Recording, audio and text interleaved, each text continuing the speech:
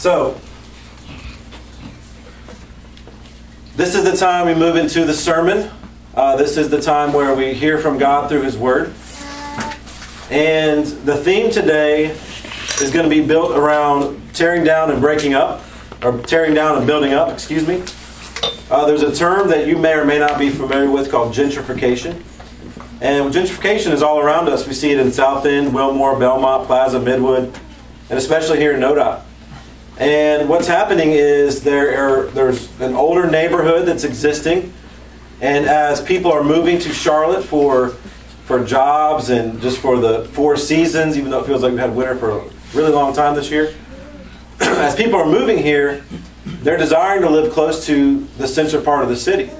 And so a lot of these old houses are being either renovated or completely demolished and being built up.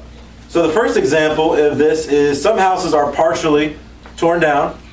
There's going to be a picture on the screen behind me of what this looks like. They're partially torn down and they're renovated. The first picture, please. So this is kind of a before and after. There's an older looking house, and what they've done is they've gone through and they put a new door. They've really made the outside look kind of modern. And if there was pictures of the inside, it would probably look even more amazing. So that's one example of gentrification.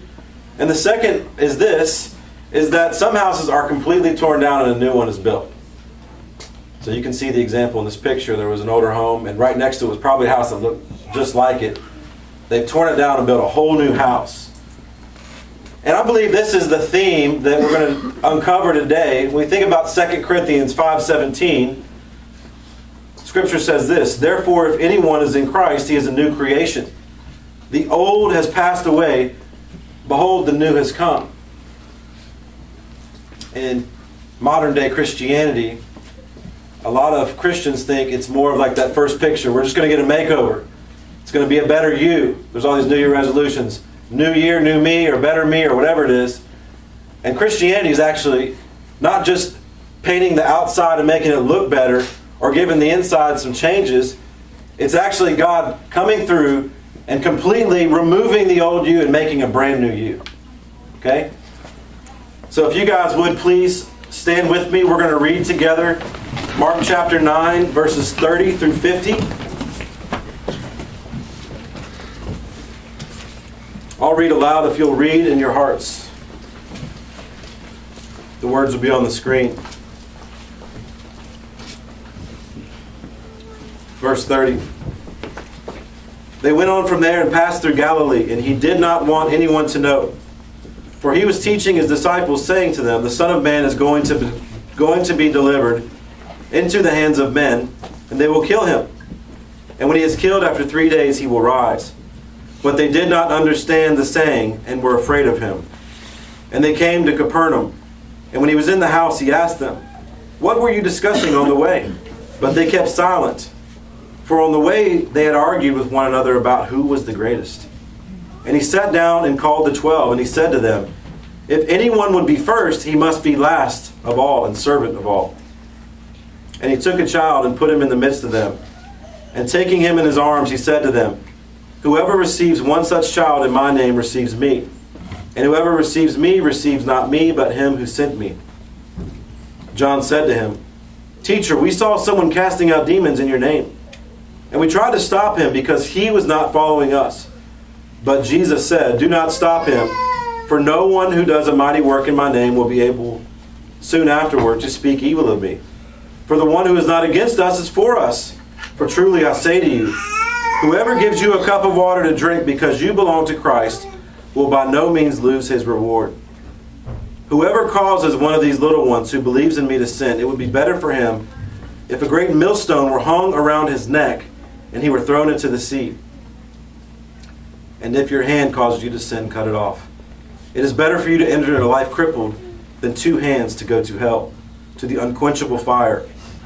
And if your foot causes you to sin, cut it off. It is better for you to enter life lame than with 2 feet to be thrown into hell. And if your eye causes you to sin, tear it out. It is better for you to enter into the kingdom of God with 1 eye than with 2 eyes to be thrown into hell, where their worm does not die and the fire is not quenched. For everyone will be salted with fire. Salt is good. But if the salt has lost its saltiness, how will you make it salty again? Have salt in yourselves and be at peace with one another. May God bless the reading of His Word. Let's pray briefly. Father, thank you again for this time. Thank you for your Word. I pray that you would give us power to hear and give me power to speak. Your power, not ours. I pray that you would take what is said and done and you would cement it in our hearts that we might be disciples who go forth from this place declaring the good news of Jesus to every man, woman, and child we come into contact with. Holy Spirit, we need your help now, so we pray and beseech you for your glory and our good. In Jesus' name, amen. You may be seated. So I want to ask you a question. You don't have to answer out loud, but I want to ask you this question. Who would like God's grace? Who wants God's grace? Okay. Everybody. Everybody wants the grace of God. So the second question is, do you know who is the biggest hindrance to you receiving the grace of God? Us. Us? Collectively? Personally. You. You are the biggest hindrance to you receiving the grace of God. And so the title of the sermon is The Disciples' Deconstruction. And what you see Jesus doing in this passage, He's breaking down the things they thought, the places they walked, and the things that they did. And He does this simply by exposing to us our pride. Okay? I'm super convinced in the past few weeks, I have seen the evil one. I have seen some great disruption come against myself, my family, and our church. And I'm convinced that Satan wants to use our pride as the conduit to take our eyes off of Jesus, to take our eyes off of the grace of God, to forget our position in the kingdom and start to distract us and start to make us center our thoughts, attentions, and affections on other things other than Christ. And so a couple of y'all have heard me use this analogy, but if we're on a cliff and we're the victorious ones, we push Satan off the cliff, and as he's falling down, he pulls out his squirt gun and he tries to squirt us with water on the way down. He's desperate. He's desperate. Because Scripture says that God is victorious, that the gates of hell will not prevail against His church, His bride. We who have trusted and put our faith in Jesus Christ are the ones who are His bride, and therefore we are victorious. And therefore, as we can stand on the edge of the cliff and watch Satan fall at his demise and realize that there's nothing that can separate us from the love of God. There's nothing in this life that can really take us away from God. And yet what happens? As Satan's fallen, he doesn't have that dollar store super soaker. He's crafty. He's got the big one. You know what I'm talking about? Kids. And so he's squirting, and what happens is maybe some water hits you. And you're standing there watching him fall, and some water hits you, and you start to think, oh, I'm defeated. I got a sprinkle of water on me. What am I going to do? And we forget, no. He's falling to his demise. God has declared in the Scripture that He is victorious, that it is finished. And so what we see today is we see Jesus kindly exposing the disciples' wrong thinking. And even though at Pentecost the Holy Spirit came and empowered each one of us, we have the power to believe, the power to love, the power to preach. We oftentimes are just like these disciples. I hate to admit it. One thing that's been discouraged about reading through the Gospels is you just see the disciples, right, Carl? You see the disciples and it's just this, man, again, time and time and time again. It's been refreshing to read through the book of Acts in our CBR journal because we see disciples who are empowered to live on mission, who are being persecuted, who are out preaching the gospel. The kingdom's advancing. And we look through the Gospels and we see the disciples just palm and face, time and time again. But the truth is that even God's Holy Spirit empowered people fall short to these same prides. And so that's why the title of the sermon is The Disciples' Deconstruction. He's going to deconstruct them. And I pray that the Holy Spirit would deconstruct us today. Because God gives grace to the humble. God gives grace to the humble. One thing that no one in this room can say with 100% authenticity is that they don't struggle with pride. Everyone struggles with pride in some way, shape, or form. So God's going to tear them down and build them up. So from the Scriptures, the first point is this. Jesus kindly exposes and deconstructs the pride of selfish expectations. In verses 30 through 32, again, Jesus, for the second time in this great discipleship discourse, announces to them that He's going to go to the cross. That He's going to be delivered into the hands of men. They will kill Him. And when they kill Him, He's raised 3 days later. In verse 32, it says, they did not understand the saying, and they were afraid to ask Him. Jesus kindly exposes and deconstructs the pride of selfish expectations. They were dealing with something that they really didn't understand.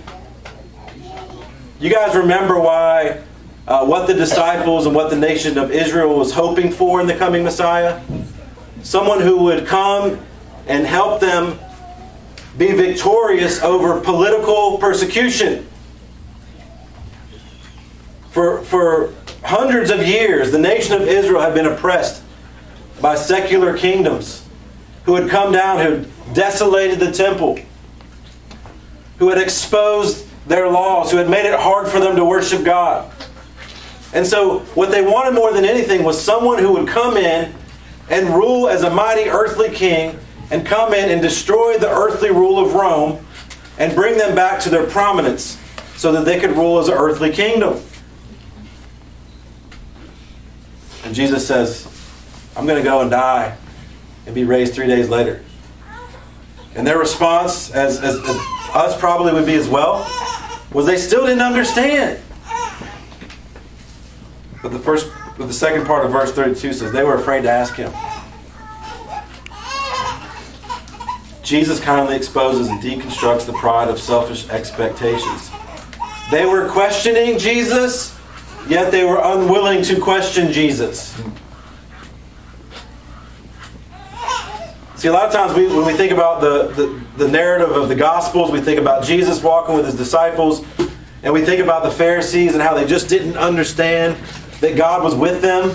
And they're like, man, they just didn't get it. And what we see right here was the disciples didn't get it either. They had Jesus Christ, the God-man, the Messiah, in the flesh. And yes, He's pronouncing something that's very difficult to understand. And maybe he was in fear of how Jesus rebuked Peter last chapter, where he gives this pronouncement. Peter's like, no, that's not going to happen. And he says, get behind me, Satan. And so maybe there was fear of like, I don't get rebuked by Jesus. But the truth in Scripture is that they were still afraid to ask Him.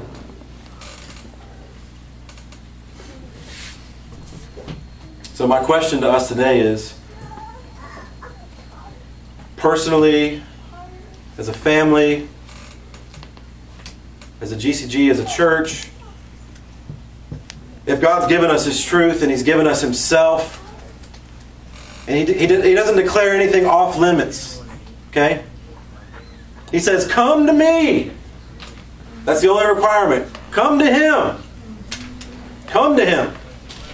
He doesn't say, hey, come to me if you've got it all figured out. Come to me if you have complete understanding of Scripture. Come to me if you can recite the Bible from Genesis to Revelation. Come to me if you've done your CBR journal every single day. Come to me if you've attended every GCG. Come to me if you shared the gospel perfectly with every coworker. Come to me if you've loved your family as you know you should. Come to me if you've done everything correctly. Come to me, so on and so forth. He just says, come to me, all who are weary and heavy laden. I'll give you rest. There's all kinds of other religions where God is an off-putting God who is separate. He's so holy and transcendent that He has no time for the people that worship Him. It's a fake God, by the way. But the true God of Scripture is in their presence. And if we are the people of God, He is also in our presence. And so how many times do you find yourself in the midst of a situation where you don't understand, afraid to ask Him?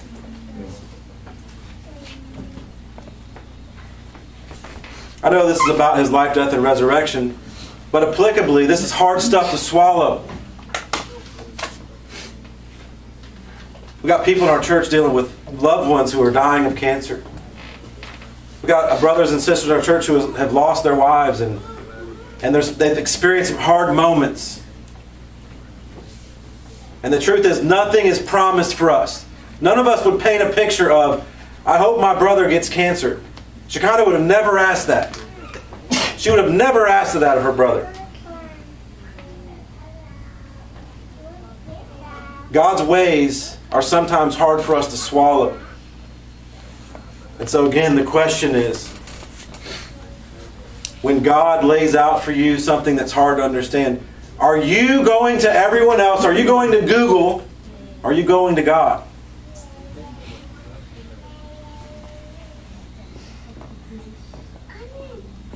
Are you going to Google or are you going to God? Jesus kindly exposes that.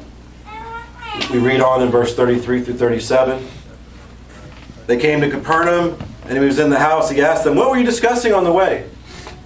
Remember, this is the omniscient Jesus who knows everything. Just like the omniscient God in the garden who says, where are you? God knew what they did. God knew that they sinned. And He's asking the question to prompt a response. And so in the scripture, He asked them, what were you discussing? Not because He didn't know, but because He wanted to let them know that He knew they were discussing something. Quite the opposite. Verse 34, they kept silent, for on the way they had argued. So they went from not understanding the resurrection. They went from seeing the transfiguration, the glory of God revealed, coming and seeing a convulsing boy possessed by a demon be healed. Jesus talks about the resurrection, and what's the next logical thing? The glory of God, these healings. What's the next logical progression for a disciple? I'd like to think it's worship. Because if the glory of God happened, I don't think any one of us, if it happened right here in this room, the transfiguration, we'd all be on our faces. And so I don't know how many days passed from the transfiguration to this, but here's what they're arguing about.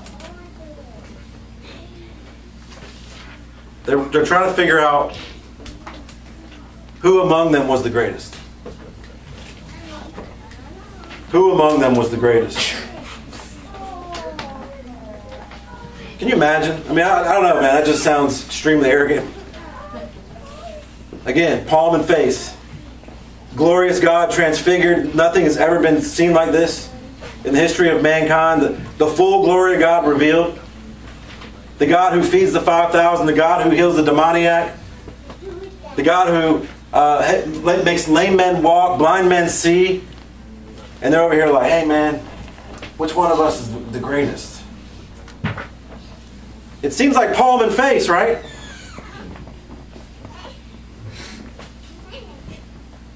So Jesus corrects them and He teaches them. He's good. This is what He says. If anyone would be first, he must be last of all and servant of all. And He took a child and put him in the midst of them, and taking them in His arms. Where's Finn? Let me come here real quick, man. Let me put you in my arms. How much do you weigh? I don't know. How much does he weigh? Somewhere around 70 pounds. 60 pounds. 60? 70. Picked up Moses. Jesus has the child in His arms. They're over here arguing about who's the greatest.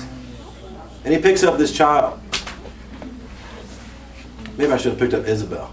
She's a lot lighter. How about me? He picks up this child and He shows them. If you're going to be great, you're going to serve them all. The Pharisees were really good about serving the prominent, important people. The guest of honor always had the greatest seat. Come eat. Come eat this great meal that we've prepared. Come look at us. Look how great we are. And the disciples, man, that's really what they knew. They knew religiosity. So as they start walking with Jesus and these great things start happening, they start saying, well, who's going to be the greatest of us? Like there's Jesus, then I want to be next, and then you and you and you. There's a pecking order. And Jesus grabs the child and says, this is what greatness looks like. If anyone would be first, he must be last of all and servant of all. Now, no offense to Finn. Maybe I should have grabbed one of the smaller ones. They're just further away. Lucas raised his hand. Audrey. She raised her hand too. So if I serve Carl, if I go in and I can win Carl over with lofty theological positions, and brother, look at the ministry and look at all the things our church is doing, he might be impressed. But as I go to Audrey, who has Angelman syndrome, right? She's cognitively, she's not processing things the way we do. Fair, right? Correct me if I'm wrong. But if I go to her, she don't care about none of that. What does she care about? You coming up and hugging her and loving her and holding her. And being there with her and talking with her. And Jesus says, if anyone wants to be first, he's got to do that. Our culture is, for better or for worse, you can use technology and social media to the glory of God. Praise God, hallelujah, amen. We're trying to do that. We're telling stories. We want people to know that there's a God who saves, there's a God who forgives. And there's a fine line between, hey, we're going out and feeding and helping and loving and discipling and so on and so forth, versus look at us. I want to be seen. There's a very fine line. Jesus says, whoever receives one such child in my name receives me. And whoever receives Jesus receives the Father. You get the full benefits of the family, the servanthood, and the Holy Spirit. Nothing's off limits. God's offering it to us freely for all of us who are trusting in Him. So again, my question is this.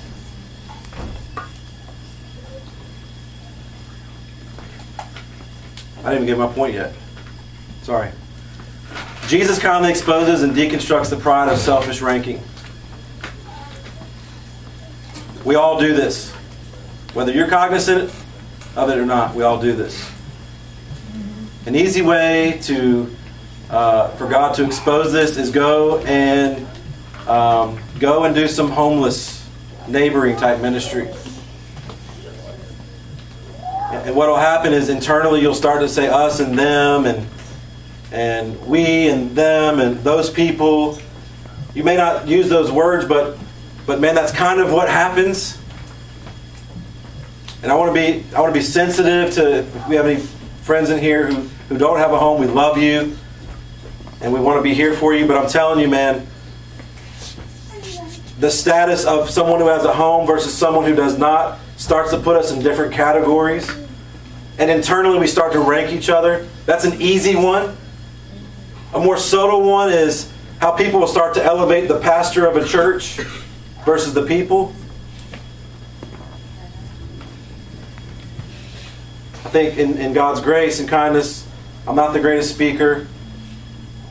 I don't have it all figured out. So God's hopefully humbled us to a point where y'all are saying, well, we're not going to elevate him or Jade, but we're all on equal footing. And so what could happen in some churches is that people start, oh, he's the pastor. I take my prayers to him. I can't talk to the people over here. I'm going to take them to the pastor. Or when this guy's around, or maybe it's a husband and wife situation. If you go to your house, there's a house of disorder and chaos, and then someone comes over, maybe the pastor or whoever, you want to clean up to make things look good. Because what you're really saying is, I don't really care about how I am normally, but I want people to be perceiving me as better than I actually am. I want to have a higher ranking.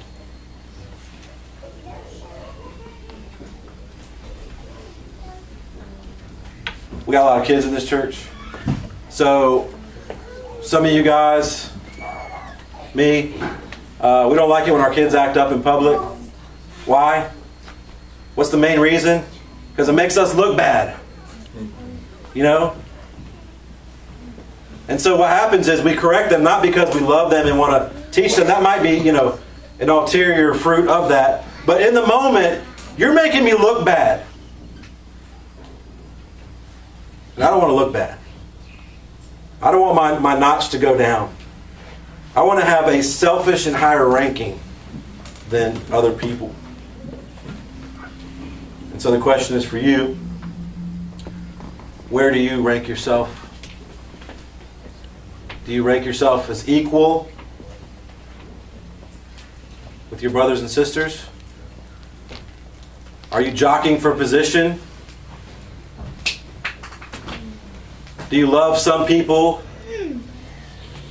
in a specific way and other people you're withholding because they might not be able to give you a prominent position? There's a lot of implications from this. There's a lot. The disciples were no different. Neither are we. But Jesus kindly exposes and deconstructs the pride of selfish ranking. Third point is this. Jesus kindly exposes and deconstructs the pride of selfish superiority. Similar to the last point. But it's just this idea that we're better than. Not necessarily that I need to be better than you, but just in general, I'm better than fill in the blank.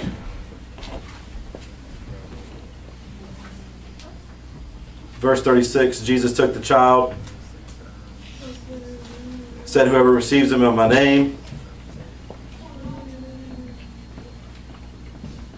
I was supposed to pick up Finn right there. It's in my notes. I picked up Finn too early. Got excited. I was waiting for it. That's when I was going to pick up Finn. He deconstructs the pride of selfish superiority. Very similar to the last point in this. And the question is, who do you think you're better than? Who do you think you're better than?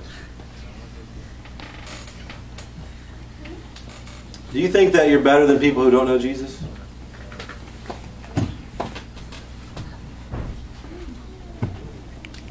Do you hate hanging out with people who don't know Christ? Is it hard for you? It is for me.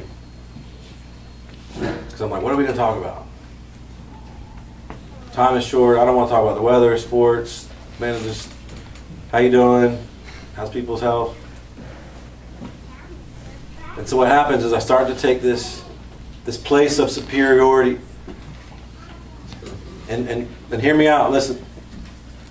If you are in Christ, you are much better off because you have an eternal hope that they don't have. But you're not better than them. Because of sin, the way it ravaged the earth, we're all on equal footing. We're all sinners. There's no one in this church who can claim to be sinless, perfect. If you think that, we can raise your hand and we'll figure out real quick. We don't teach that here. We don't believe that. And so what happens is when we see ourselves as sinners who have been justified, simultaneously righteous, it puts us on equal footing with those who don't know Jesus. And if we're going to be the kind of church who gets together for GCGs and we invite people in and we go out to our community, we meet publicly to do DNA, man, let it not be said of any one of us that we walk around with an air of superiority, with our noses in the air, that somehow we're better than everybody else in the places we're going because the Lord has saved us. That's what was happening in the Scriptures. And Jesus proves the point by picking up a child and saying, no, man, you serve this guy. We're all equal. We're better off, but we're not better. Jesus deconstructs the pride of selfish superiority. The fourth point is this. Jesus kindly exposes and deconstructs the pride of selfish branding. Verses 38 through 41, we see that they were... I'll just read it. Verse 38. John said to them, "Teacher, we saw someone casting out demons in your name, and we tried to stop him because he was not following us." So, John details and out demons in Jesus' name who was not part of their group. Jesus, being a kind, loving friend, teacher, God, he rebukes them. Verse 39. He said, "Do not stop him, for no one who does a mighty work in my name will be able soon afterwards to speak evil of me. For the one who is not against us is for us."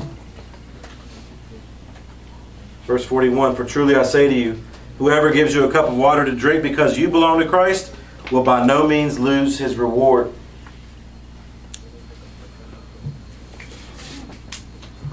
This one right here hit really hard to me, because I love our church. We just got pins made if you don't have one. They got the Convergence logo on there. There's a highlighter on the back so you can do your journals.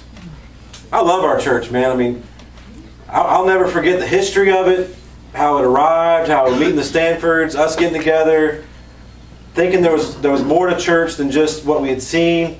And we wanted to have intentional life on life, life in community, life on mission, relationships where we were pouring into each other, where we knew the ins and outs of each other, that we love each other as family. We were just people who were kind of acquaintances on Sunday. We wanted to actually do mission together. We wanted to tell others about Jesus. We wanted to create an environment where people could come in and feel welcome and loved in a way that was different than what we saw. And by God's grace, it's happening. Next month, we're going to be celebrating our 2-year anniversary. We're moving into our 3rd year. And man, I'm telling you, man, I love you guys. And there's like 5 families sick today. I love them too. But I love you guys because what's happened is we had a vision that was the Bible. It wasn't something that we just came up with out of nowhere. We looked at the scriptures and saw people who really loved each other, did life together, and we're on mission together. And then along the way, some of you guys said, "Yeah, man, we like that as well." And so you kept coming and kept coming back. And we started meeting in our house. And it used to be called Christ Family Fellowship. We had this really funky looking, almost daycare logo that everyone hated but me. And we started printing out little monthly, or, what are they called? We don't use those things anymore. Bulletin. We used to have bulletins. Y'all probably like, we need bulletins again. That was tough work. But we had bulletins. Then we changed the name to Convergence because where we lived, it made sense. We called our area Convergence. And then more people started coming. We covenanted together. We had a membership. We had a formal name. We became a 501c3. We came up with bylaws, constitution. We got a website. That's a big deal. We started meeting in a park. We started meeting in another church building. Then God called us down to Noda. And other people started coming from across the city. It wasn't just people in North Charlotte. We got people in South End, people in West Charlotte. We got people from all over the city are coming now. We got T-shirts printed.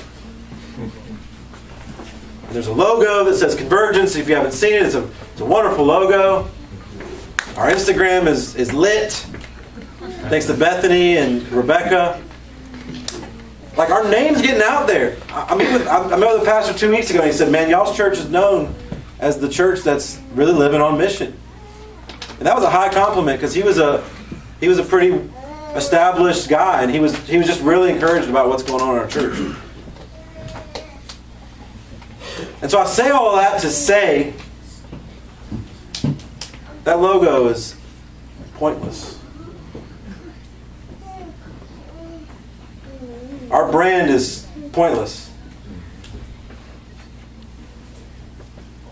Now, what does that mean? We crack the pins, we throw them away, we burn our Convergence church, we rename. No.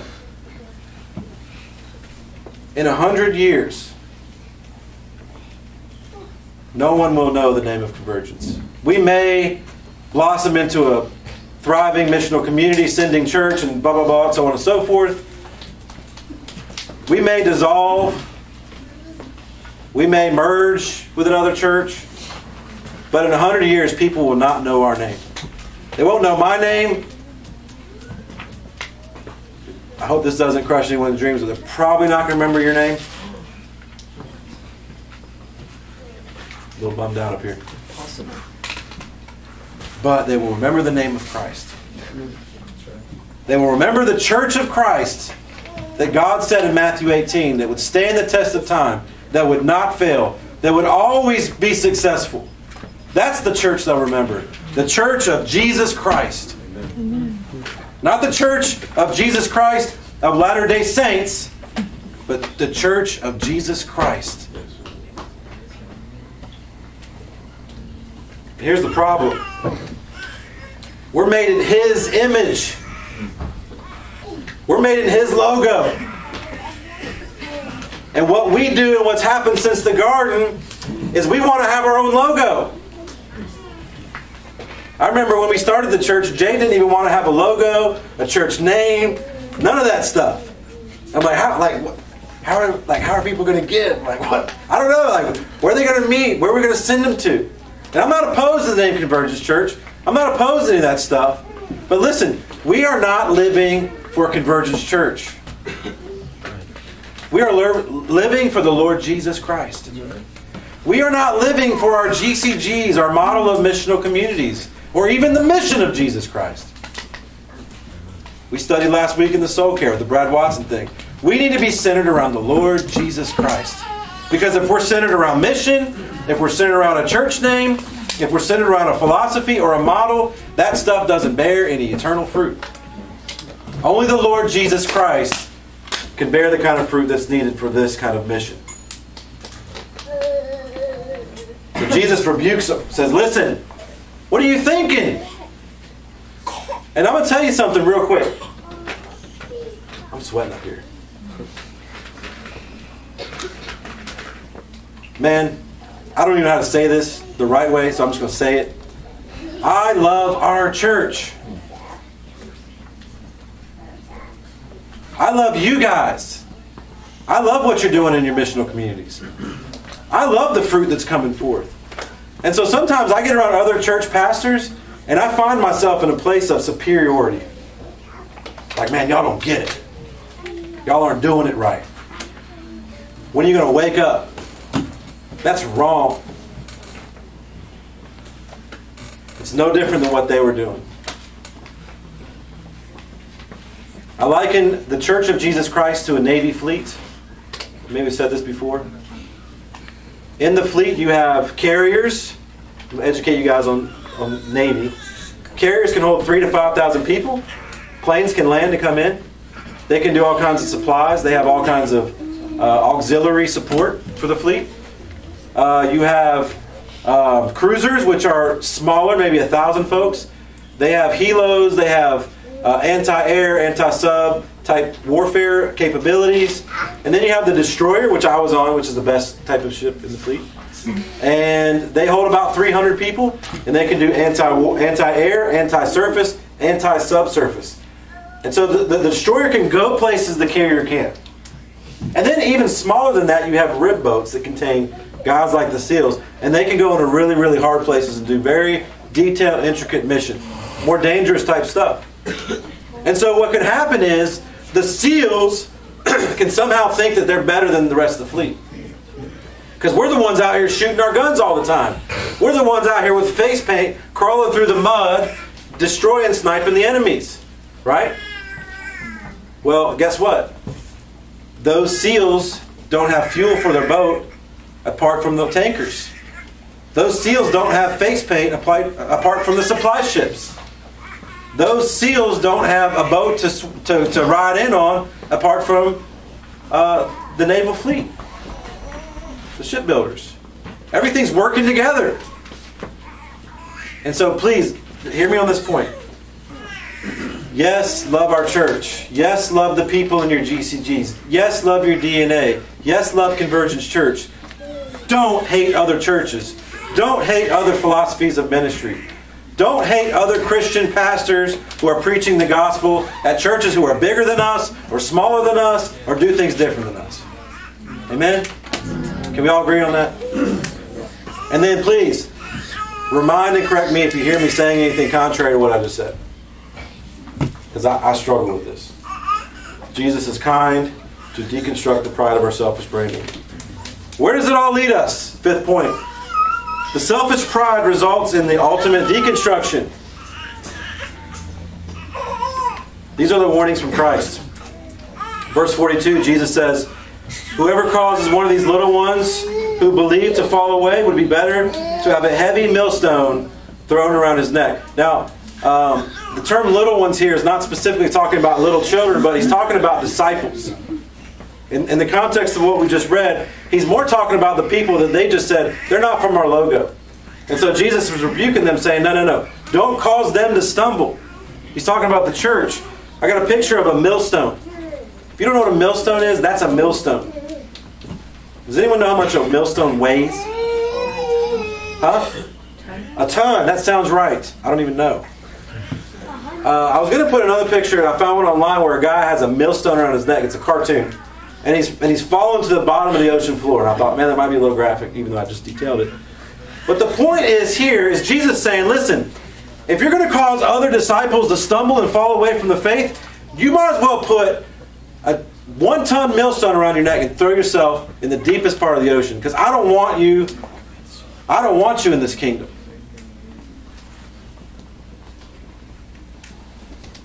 The mob used to give people cement shoes. Y'all know what that is? Yes. Man, that's gruesome. They'd fill up a tub full of concrete, put their enemies in it, let it fill up, and they'd throw them off the boat into the middle of the deepest part of the rivers. There's no coming back from that. And so this is a stern warning from Jesus to his church, to his bride. He's saying, do not do these things to the church.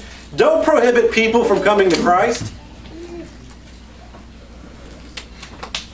If you're out in public and someone who's not a Christian is being drawn to the light and asking questions about your church, asking about our church or Jesus or the gospel, don't be the kind of person who's like, man, that guy cussed in our meeting. Like, I don't want him with us. Don't be that guy.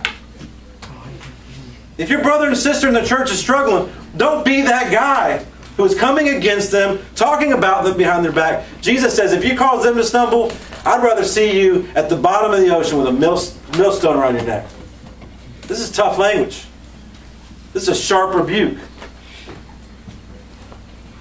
It's a good rebuke, though. We need it. Verse 43 says, if your hand causes you to fall away, cut it off. It's better to enter into life maimed than enter to hell with 2 hands. Now again, this is figurative. Okay? So I don't want anyone who may have done something sinful with their hand, chopping their hand off. It's not what he's saying. Because Jesus isn't concerned with the outward. He's concerned with the inward. You can chop your hand off for stealing and still be a thief. You hear me? So verse 43, I think he's talking about our actions. Verse 43. So he's saying, listen, whatever causes you to stumble or make others stumble, the things that you do with your hands, cut it off. Everybody got one of these? This thing right here, I don't even know what kind of sermon Jesus would preach if these things were in existence. He might do an entire book. If Jesus spoke about stuff, we might just throw them out the window, man. Because these things can really cause us to stumble and cause others to stumble. So whatever you do with your hands, the things that you do, cut them off. Skipping to verse 47, he says, if your eye causes you to fall away, cut it off. Better to enter life maimed than enter hell with 2 eyes. Sam Storm says, very little sin, if any, comes out of your heart that did not first enter through your eyes. Very little sin, if any, comes out of your heart that did not first enter through your eyes. Going back to these things. This thing is it takes our hands to operate, and it comes in through your eyes, the windows of your soul, the windows of your heart, and it impacts us in ways and damages us in ways that can be long-term devastating.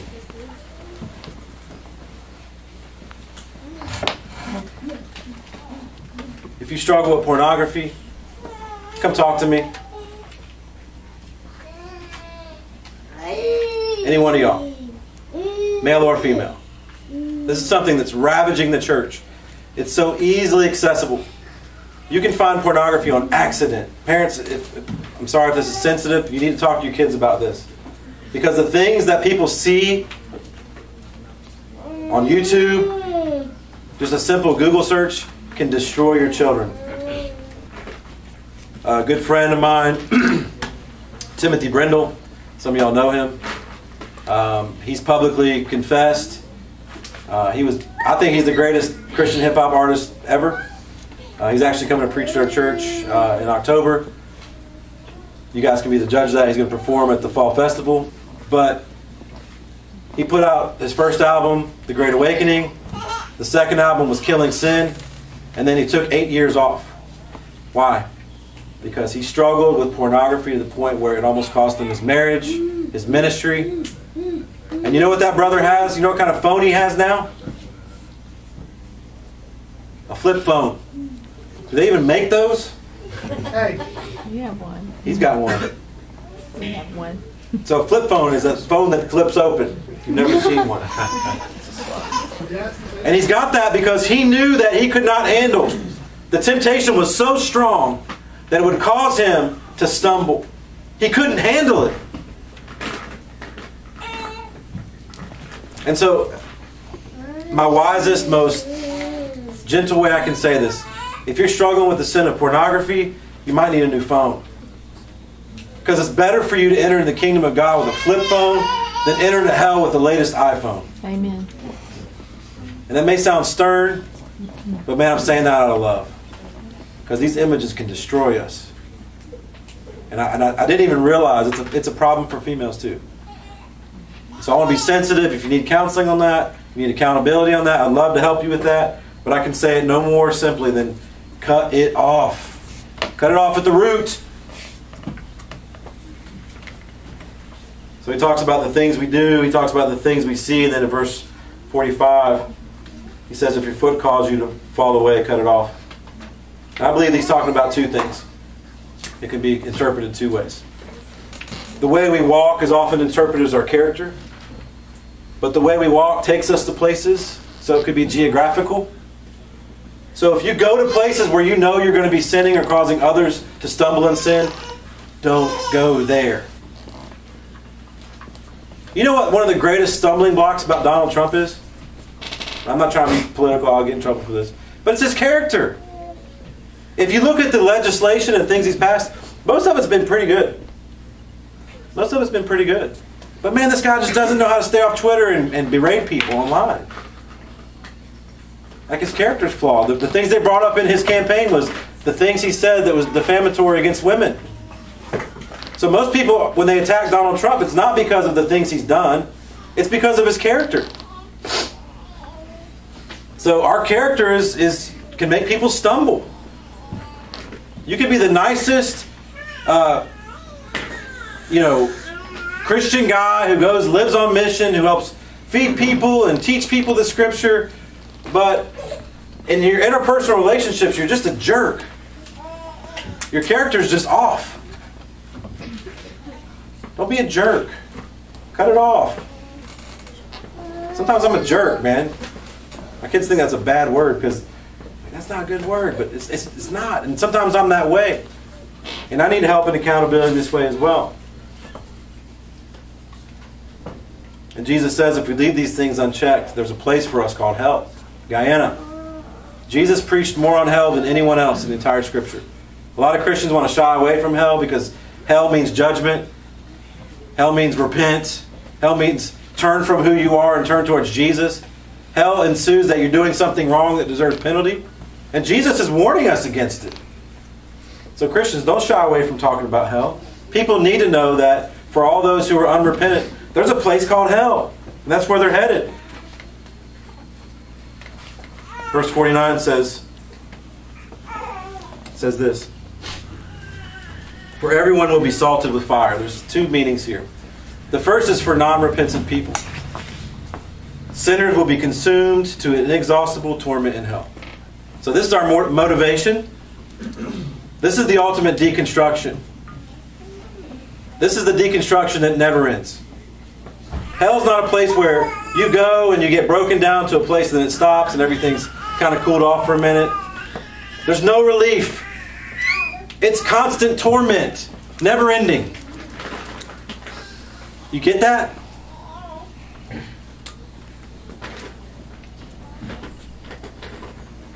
Oh, but the grace of God. The grace of God. Our sixth point is this. God's unselfish grace results in the ultimate reconstruction. Again, verse 49. For all those who have been born again, for all those who have the imperishable seed, the guarantee, the seal of the Holy Spirit, we will never get to experience the inexhaustible flames of hell. Praise God. Amen. What do we experience?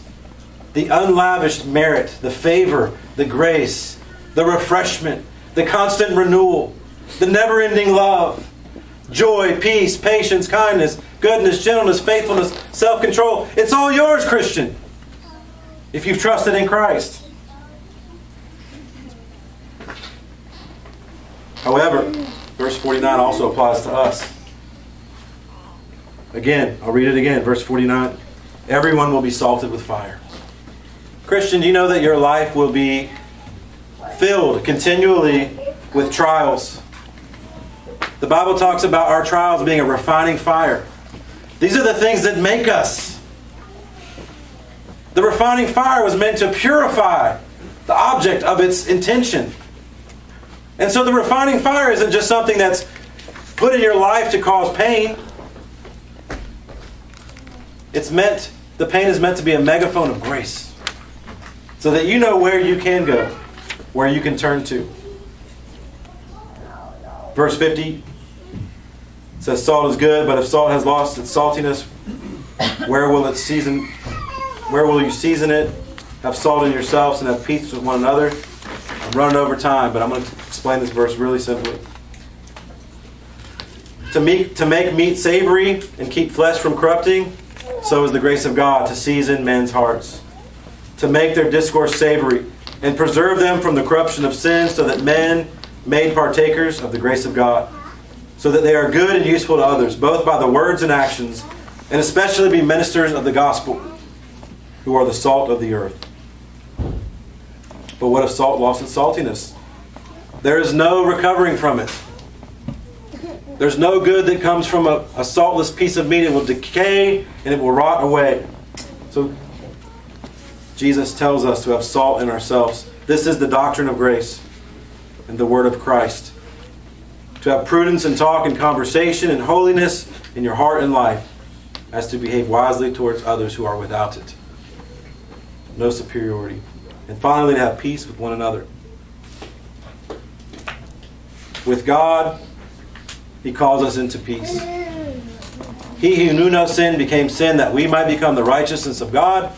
And we've called to be reconcilers, to be ambassadors on behalf of the gospel of Jesus Christ. 2 Corinthians 5. We go as people who have been reconciled into a lost world who is waiting to be reconciled. We have peace with Christ and peace with each other. And our goal is to have peace with others. And the only way that can be accomplished is by preaching the good news. So how do we as Christians maintain and sustain this Christian life? How do we keep our salt? How do we keep that grace-filled life? We must abide in Jesus Christ. That's it. John 15. Abide in me and I in you, you'll bear much fruit. Apart from me, you can do nothing. It's a simple answer. If we're going to be reconstructed into the fullness of Christ, individually and corporately, we have to abide in Jesus. We can do that because of Jesus. Philippians 2, he says this. Having this mind among yourselves, which is yours in Christ Jesus, who though he was in the form of God, did not count equality with God to be a thing to be grasped, but made himself nothing, taking the form of a servant, being born in the likeness of men. And being found in human form, he humbled himself by becoming obedient to the point of death, even death on a cross. Therefore God has highly exalted him and bestowed on him the name that is above every name, so that at the name of Jesus every knee should bow, in heaven and on earth, and under the earth, and every tongue should confess that Jesus Christ is Lord, to the glory of God Having this mind. Having this mind. Fellow brothers and sisters, clothe yourselves, all of you, with humility toward one another. For God opposes the proud, but gives grace to the humble. Humble yourselves, therefore, under the mighty hand of God, so that at the proper time He may exalt you. All your anxieties on Him, cast them there, because He cares for you. The Christian life is filled with being deconstructed, of our flesh being torn down, and being built up in the grace of God. So the reflection questions are this. I don't want you guys to hear this and not do anything with it. Number one, what area of selfishness and pride is God exposing in your own life? What area of selfishness or pride is God exposing in your own life? If you don't think you have any, please come talk to me. Please come talk to me. Number two, will you confess to God your sin and ask for forgiveness? The beauty of our God is says He forgives all sin. But you have to humbly come to Him. And the third question, which person will you tell about this and ask to hold you accountable? If you know you struggle with pride and you ask God for forgiveness, God has given us, the church, your fellow brothers and sisters, to hold you accountable. Maybe you have selfish expectations, a selfing ranking structure where you put yourself superior to others, or you branded yourself as better or having the way figured out greater than others. Will you humble yourself, brothers and sisters? Will you hold each other accountable so that we might be humbled, that we receive the grace of God? Let's pray. Lord, thank you so much for your word. God, I know it's convicting, but it's so good. We thank you, Lord, that you haven't left us as people trying to figure things out on our own, but you've given us your scripture and you've given us your spirit. So Holy Spirit, I pray you would take what was said today, that you would illuminate the truth to our hearts. You would help us, empower us to obey what you're calling us to do, God. We know that you're continually refining us. We know that it's not always easy. But God, we know there's refreshment and comfort and encouragement in you. We thank you that we will, as your people, never be cast into the lake of fire because of our Lord Jesus. And so I pray, Father, that you would draw our lost brothers and sisters today to our Lord Jesus, that they might escape the flames of hell. We love you, Lord. We thank you and pray in Jesus' name. Amen. Amen. All right, so we're going to move into the Lord's Supper. The reflection questions, hopefully you